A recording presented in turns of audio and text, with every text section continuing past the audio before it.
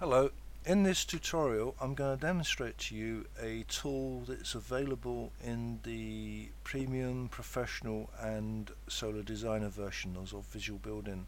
It's unfortunately not available in the Visual Building Basic version. This tool is the 3D construction tool, and clicking here, it's actually found in the plugin toolbar, and it activates this additional toolbar here. We can add primitives such as cube, cone, cylinder, spheres, torus, wedge and pyramid.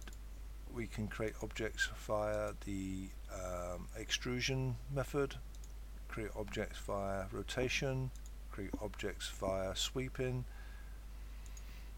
and let's now just demonstrate adding a cube. First click will indicate the plane we wish to work in. The second click will define the size of the object.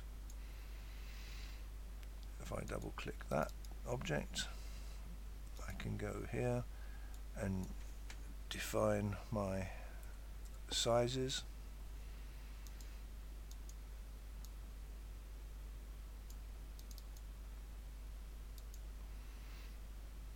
I can now define my offsets, my rotation, my scaling,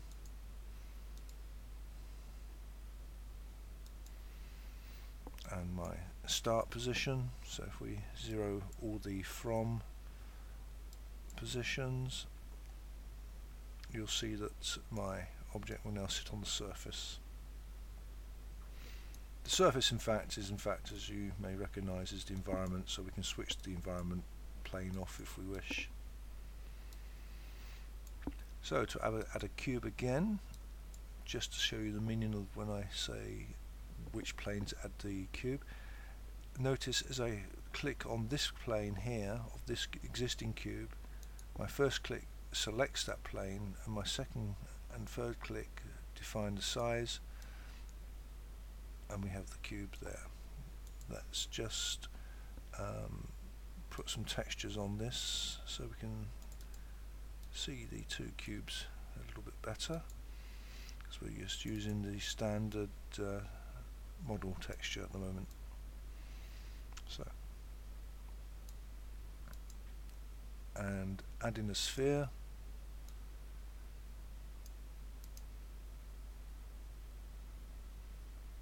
Let's have a sphere that size.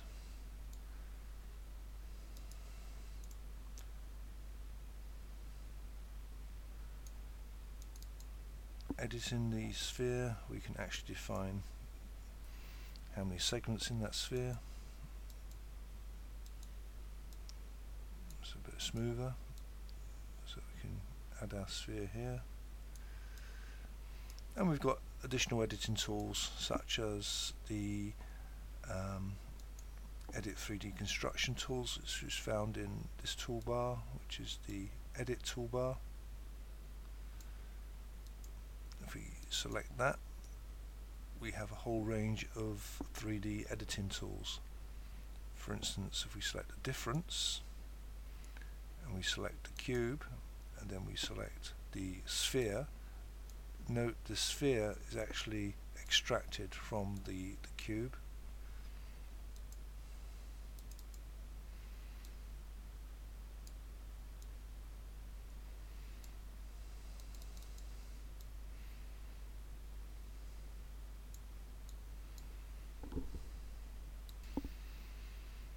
And similar for the additional tools here, we have merge, separate, explode, union, intersection, difference as we've just demonstrated, and cut to plane. I'll demonstrate all of these features in a more advanced tutorial.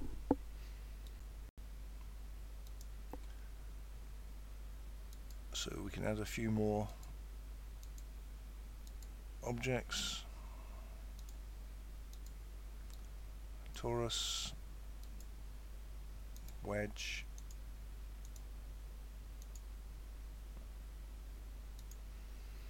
pyramid, Don't forget the first click is indicating the plane you wish to place the object in. Change the height.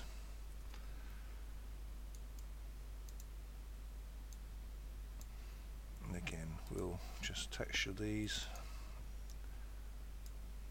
so to make them look different.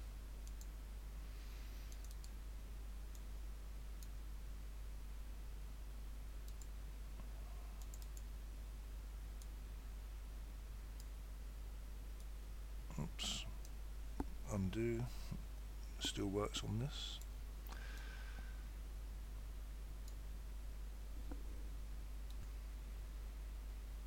So, using the 3D construction tool, you can create all sorts of new objects. We've got some examples in the standard help file here. In fact, the help file on the 3D construction tool is particularly good, as it gives you some additional examples on how to sweep objects, rotate objects. In fact, the example balcony was produced by rotating this outline, extrusion. So the number of new objects that you can create and add to the catalogue is now only limited by your imagination.